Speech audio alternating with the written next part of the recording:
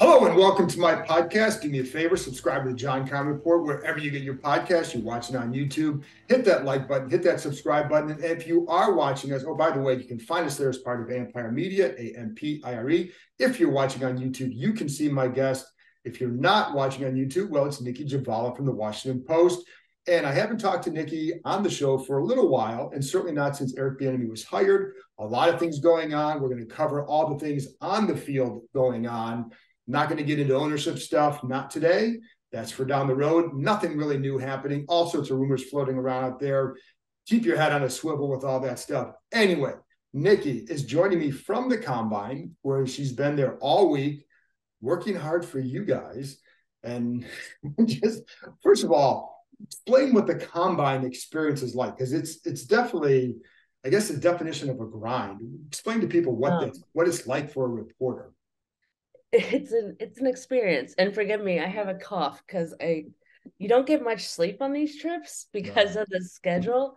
So it's nothing but sort of waiting around to see who you see in lobbies and bars, because most of the coaches and executives stay at one or two hotels and kind of loiter around the lobby of those. So you're kind of sitting around and kind of waiting to see who you see, but there's also player interviews. They put them up at podiums at scheduled times, and they kind of divide them up by position groups, and you have about 10 minutes, in these big scrums with other media members to interview them. Same with coaches and GMs, at least the ones that volunteer to participate, which most do. And then the coaches and executives, they have late night interviews with prospects. The afternoons they're watching workouts, then they're having formal and informal interviews with players, and that can run up until like 11:30 at night. And then these guys want to get dinner, and then they want to go out and kind of unwind, and that means hanging out in bars till 4 a.m. So of course a lot of media members go because it's a good place to kind of meet people face to face, and informally away from the media setting. So you can be out late just trying to network and meet folks, and then by 8 a.m. you're back at it. So it is a 24/7 process for about a week here. So yeah, you can hear my voice is not great. So and it is like, that is a big thing, is the face-to-face time. And it's also the agents are there, and you have assistant coaches there. And so there's a lot of people that you get to network with and see. It's also become so big over the years that it's sometimes hard to get done what I think you need to get done, because there's it's probably, how many media, probably 900 at least, and the schedule is geared toward the TV production. So they want the workouts, in prime time or close to prime time, which means the interviews with players and coaches are later in the day. In previous years, this was all like in the morning, afternoon, and then, things were on a more normal-ish schedule. But yeah, a lot of it's geared toward TV production. And, they open some events to fans now. You can watch the bench press. There's, similar to the Super Bowl, there's sort of a combine experience for fans. So it's become quite the production. It's the second biggest event for the league behind the Super Bowl, which is kind of funny to me. I think they could probably boost the ratings if you did like a media bench press thing. Like, I'd love to see Ben short event. Nobody could do it. Ben Standing's reps on the 225. How many? I'd give him at least two. You might be able to get two. Peter Phillips, I'm not sure they're getting that bar up. Yeah, they're not getting that bar up. Anyway, what's been, so Ron Rivera spoke at the podium on Tuesday, Mark Mayhew on Wednesday. I don't know if there's like a whole lot new coming out of there, but what were some of your takeaways from those interviews? Yeah, not a whole lot new. They didn't offer, they keep things pretty close to the vest at this time of year, especially if they're having discussions with agents or other teams about potential deals or kind of how they're envisioning the roster shaking out. But, a lot of it, they're still kind of going through that process. They haven't even finished forming their full offensive staff. Right. They still have to hire a receivers coach. Right. And a quality control coach too. So yeah, exactly. Got to get those. Power QC guys. Yeah. So they're still doing interviews with people out here, but a lot of the same stuff that they said in previous weeks, with Sam Howell, he's going to enter the offseason as a starting quarterback and he'll have every chance to win that job going forward, and a lot of it is, he's the only quarterback on the books right now for 2023. So obviously he's going to enter, the offseason as a projected starter, but he's definitely going to have to earn it. They keep saying they think he can. They liked what they saw in one game, but again, it is one game. The game against Dallas, where he seemed to play pretty well outside of that interception. But they do want to add a veteran to the room. This is something they've said from the outset too. They've not given the impression that they're looking at any high priced veteran, though anything could change. I'd use that caveat with any team in the NFL. But it does not look like they're interested in going that route, which means they're going to hire some sort of, kind of a middle tier veteran or is more of a mentor that somebody, Sam can learn from and, kind of bring in another younger guy to kind of fill out the room. But they want to add competition. But as of now, and again, Sam Howell will have to earn the job. It's kind of his to lose at this point, is how I because it's funny because it seemed like some people thought that there was a backtrack on it, but they've been consistent with that message. They have said the same thing the entire time. It's one of the few areas where they have been consistent about the messaging, but yeah, they have said the same thing, like that he is our starter going into camp. He's going to have to earn it. We'll add competition to the room. We want to add a veteran, it's kind of where they're at. So they changed quarterbacks coach. You got Tavita Pritchard coming in as a quarterbacks coach. And I haven't even thought about this too much, but it would seem like they're trying to keep things, they wanted to keep things as similar for Howell as possible. Yeah. They've kind of gone away from that. How important do you think it might be to bring back Taylor Heineke, just to have somebody in the room that he is comfortable and familiar with? You have a new coordinator, you have a new quarterbacks coach, et cetera. Yeah, bringing back Taylor Heineke makes sense no matter what. The guys like him. He's a guy that sure would love to be the starter, but can be a good backup and be a great teammate. He knows Sam well. He knows the team well. He's going to play hard. He's the kind of backup that can step in and win a game, obviously, if you need him. He's the consummate teammate. So to me, bringing him back makes total sense if he wants to come back. If he doesn't have a better offer somewhere else. So yeah, I think that would make so much sense for Sam and the team. And I mean, I believe that even, last season they should have tried to get him back in any capacity, whether it was a starting role or whatever, just resign him because he's a great guy to have in that room. And backup quarterbacks, in my mind, are the second most valuable, that's the second most valuable position on the roster, you know? So that would be huge for Sam. I think there's I don't know how strong a chance there is, but there's a definite chance of him returning. So, but I think it's like, we're talking that level of quarterback. They want to bring in somebody who can start, somebody who could be, if they're not starting, is comfortable with it. And I think the benefit for Heineke, and, it's funny because I think, there was a school of thought that maybe he has to leave because, the first minute that Howell struggles, are going to call for Heineke. I don't know that that's the case, because I think that Heineke, his 2 years here, he has shown exactly who he is and what he is as a quarterback. The key for me is he likes Howell and he's okay. I think he'd be okay backing him up. Yeah. And that's not always easy to find, in quarterbacks, finding the guy that, is competitive, is a good teammate, is okay being a backup. Sure, would love to be a starter because who wouldn't, but has that sort of mindset where he's, happy to sort of mentor the younger guy in front of him. And, and that's, I don't think that should be taken for granted. I think getting him specifically would make a ton of sense. And then the other part too is one of the things that I don't think this is necessarily a surprise, but again, I've been asked a lot, like, would they take a tight end first in the draft? Would they take it? They like their tight ends. That's the other thing that seems to have stood out from Rivera and even Mayhew. Yep. They do. I mean, they have a lot of young guys that are still pretty unproven. I mean, like Ronnie Rogers, I think he's a really good player. This is his first year as a tight end last season. Like what he can do. Yeah, I think there's a lot of promise there. I think getting Logan Thomas healthy I do kind of wonder if, would they try to, restructure? See, I haven't heard anything to this extent. Right. So this is purely speculation on my part, where they try to kind of finagle the money there a little bit. But here's the thing and I was thinking about this as a first round tight end is, that position, does it carry the monetary value of a first round pick? That is an expensive pick. Those 4-year fully guaranteed deals for that position, does it have the value that you need for what you're spending?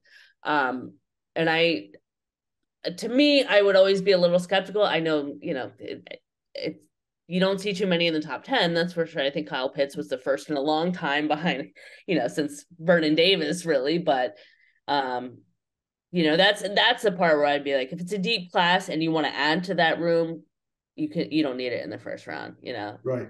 And they do have talent there. So it's not, to me, it doesn't seem to be a huge glaring need. I would be, I know it's not the sexy pick, but offensive line first round. Yeah. I'm okay with that. Like especially at 16, I'm A-okay with that. And not that my opinion matters, although I'll be honest, Nikki, between you and I think my opinion should matter more, but they disagree with that. Anyway. Yeah. So that's just between I'll relay that to Ron later. Yeah. Don't worry. But I do agree with that. And I also think with the tight ends too. And one of the things I think it was Mayhew brought this up on during his session, which was that he said Cole Turner had one of the best off seasons of a young tight end that he's seen. Yeah. He just got no reps. He got hurt. And then he got hurt and that took it away. Right. But he got no time on field, really. Right. But for people wondering, like, when you look at the group, you have to look at what could they become versus what are they right now when you're looking at like, where should you add with this pick or that pick? But I'm with you, offensive line. And would you include center in that at 16? Yes. I mean, yes, I think Chase really is a very good player. I think there is certainly a health concern. They're two starters, their starter and backup have suffered pretty severe season-ending injuries in consecutive seasons. Like, you got to find some continuity there. That's such a big deal too. Yeah, especially with a young quarterback. You can't be cycling through 5 centers like that. It's tough. And a new system, you want some continuity there. So, I mean, that's an important position. Cornerback too, I think, is very important. Yes. I'll say DB, like whether it's corner or safety, because I think that's another deep group in this draft class. But I think with their top 3 safeties, they're good. Yes. I think they like what they have. I think corner is an absolute, like, you've got to get a high level corner, and there's some good corners in this class. You can go into the second round and get a good corner in this group. You could, though. I really like that Devin Witherspoon. That's my guy. Yeah, he seems like a Jack Del Rio guy. I mean, he's smallish, but heck of a player and loves to hit.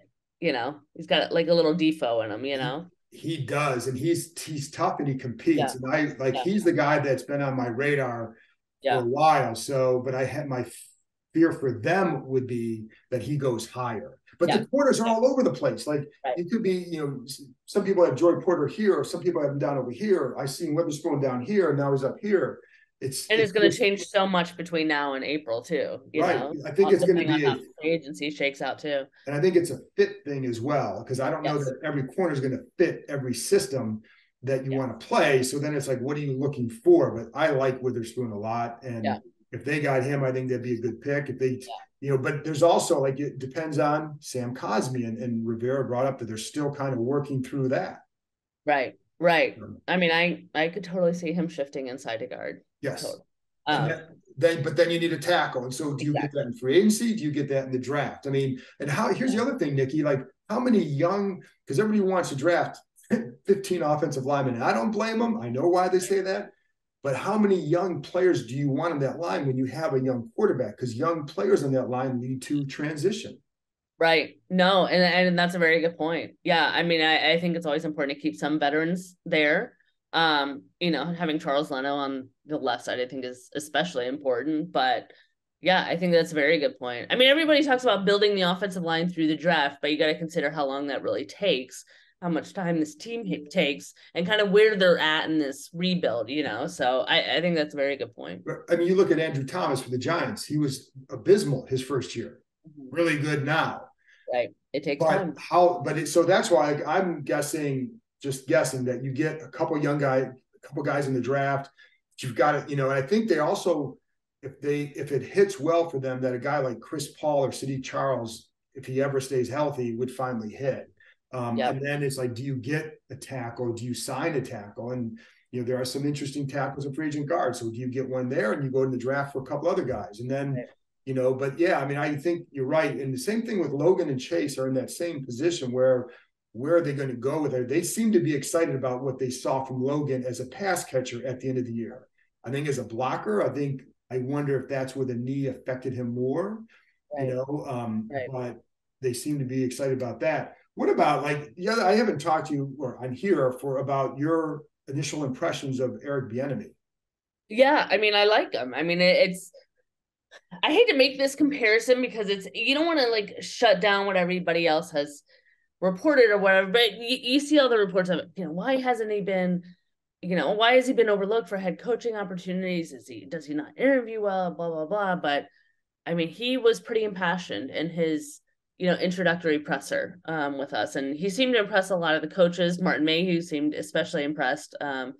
So I think they really like the passion he brings. Certainly the experience. I mean, his resume is loaded. And just the experience of working in Andy Reid's system. Like you said earlier, Ron's initial intent was to not do, make a wholesale change to the offense, but it's kind of hard not to when you bring in a guy like Eric Bieniemy and you're bringing his version of the West Coast system too. I mean, that's going to bring some pretty massive changes, terminology changes. He's bringing in coaches that he really trusts, that he has connections with. So, I've been impressed with him so far. I'm really curious to see how quickly they can get up to speed in this new scheme, and kind of watch him kind of build those relationships with players, because I think that's ultimately going to be key, as it is with every coach. Right. How does he build that trust with guys, and how quickly can they sort of get this all together? It's funny. How much do you think? Because obviously Scott Turner is a very different personality. Mm-hmm. And I don't want to make it just because we don't know with Bieniemy when he gets, we'll see what he does during the season then. But how much do you think that this offense could use that?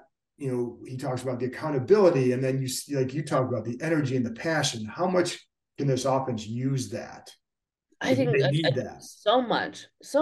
I mean, I think, kind of the narrative around the offense for years now is that that's been sort of the lagging group. The defense had a bad year in 2021, but, the other 2 years under Jack Del Rio, they've been pretty good. It's the offense, they're not consistent. They can't, they're not scoring. They're not producing. They don't have a consistent quarterback. They're not getting the ball to their key playmakers. So the narrative has kind of been on them as sort of the weakest link of the group. So to have somebody who's kind of impassioned about it, and kind of brings that energy, I think is huge. I think that group could use a little bit of fire, because they do have talent over there. Their receiving core is, I mean, that's a talented group, and they haven't been getting the most out of them at all. I mean, Terry's numbers should be, in my mind, sort of otherworldly with, the talent he has. He's just, he's played with 7, 8 different quarterbacks and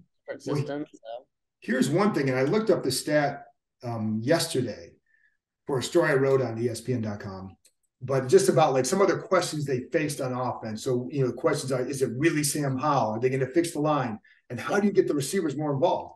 And one stat I found was that, I looked at the first and second targets for receivers in the NFL, just first and second quarter targets, because that's early in the game, the game's still kind of back and forth. Fourth quarter, if you're throwing a lot, you get a guy's going to get it. Terry was 30th in the NFL in targets in the first and second quarter combined. Yeah. That's inexcusable. Yeah, it's been a years long problem. I feel like every year we've gone up there and how do you get Terry the ball more? How do you get Terry the ball earlier in games? You paid him, $70+ million. You got to get him the ball.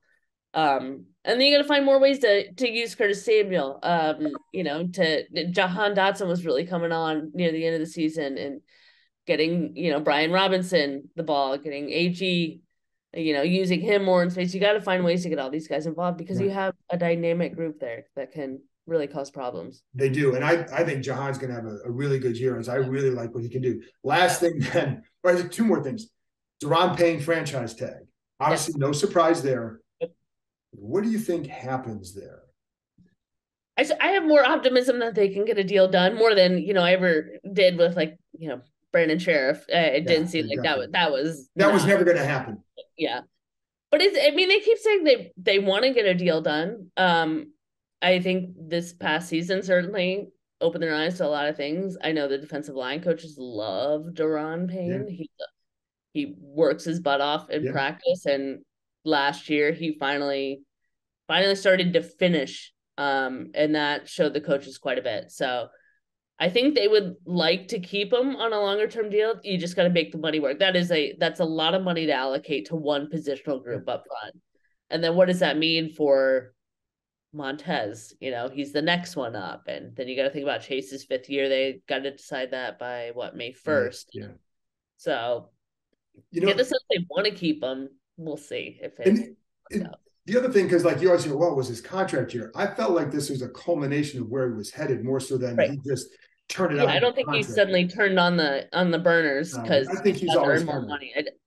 I don't think it always happens like that. I mean, it's a convenient narrative, like, oh, he's about to get money. Sure, he's playing well. I don't think guys just turn it on and off like that. I think a lot of it is, by your 4th year, 5th year, things are really starting to click for you, The one I have 2 words that where I'll run counter to that everybody listening here is going to agree with. Albert Haynesworth.